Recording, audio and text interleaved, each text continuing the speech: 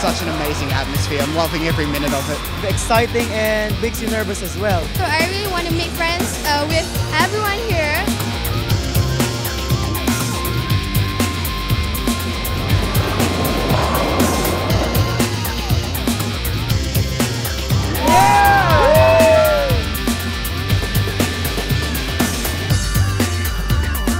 We're delighted this year to have 1,783 Intel ISEF finalists. This is the most ever. We have India in the house. Let's hear for Chinese Taipei. Let's hear for Japan. You know, at Intel, we're all about inventing the future. Right. And when I think about who's going to invent the future, not you or me, it's them.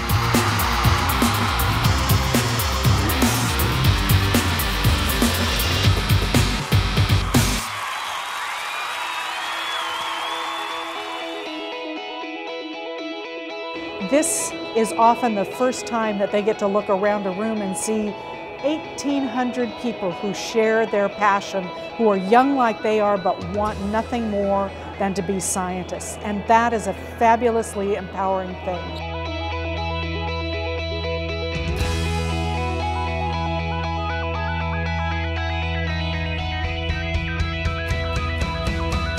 I have a chance to show what I think to other people, and I hope that my idea will maybe inspire other people to develop something else. To be a part of this science fair in itself is an honor, and the projects here are simply amazing. We feel proud to be here. It's very exciting actually, because many friends we already met from various countries. This time you have spent as scientists, not as children or students learning about science, memorizing facts and formulas, will shape you and your lives in ways that you cannot even anticipate. I didn't believe that this would happen. When I won an award, I was just amazed, and I'm just really thankful for everyone who has helped me come so far. This is my dream, and I am living it right now.